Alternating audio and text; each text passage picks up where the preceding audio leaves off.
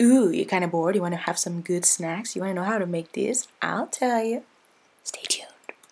Time for a quarantine snack. Today I'm going to teach you how to make polo. This is a Ghanaian dish. It's super easy to make and you probably have all these things at home. So I have everything that you need down in the description bar below. So make sure you go there just to double check, because in these clips over here, I did actually not add the 1 cup of milk that I ended up adding as well.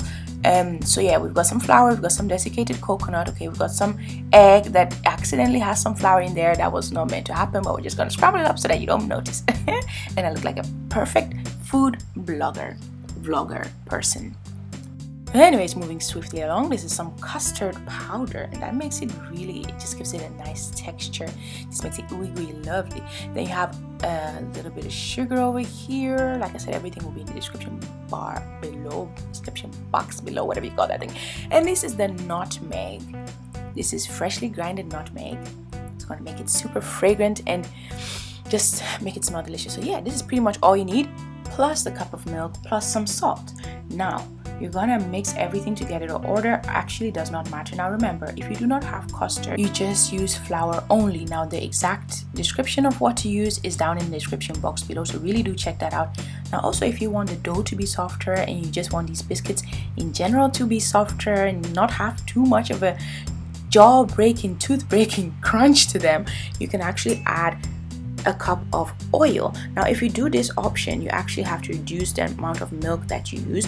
So all that information is down in the description box below as well. And bam, that is the dough. That's what it looks like. So make sure your work surface is looking very well prepared. I've got a knife, I've got a fork, and I've got some flour which I'm dusting on the work surface like so. ASMR in 3, 2, 1. But before we get into all that, make sure you hit bump stomp as on to that subscribe button, comment, like, and hit that notification bell while you're at it.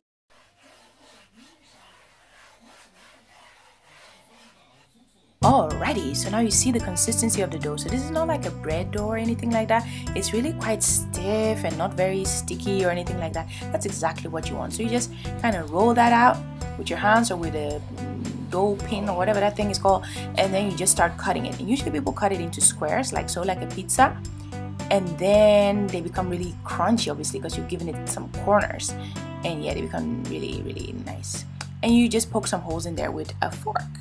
But actually you can do whatever design you want, obviously, but yeah, I like the triangle sizes and shapes, and yeah, I like them big and some small, so I did a mixture of both. Like sometimes you have a few big ones and then you don't need anymore, and sometimes you eat a lot of small ones. But anyway, you fry them, deep fry them, and they turn out like this. But obviously you can also put them in the oven, so yeah, remember that. So the oven is the much more healthier option than this, but yeah, this also does work, obviously. And let me tell you, these things are delicious, but I do have a warning.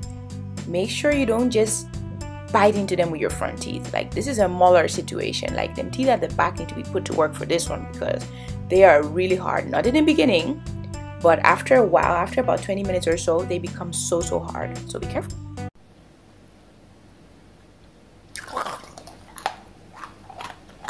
If you want to see more of my shenanigans, follow me on IG. It's time for life now, because it is.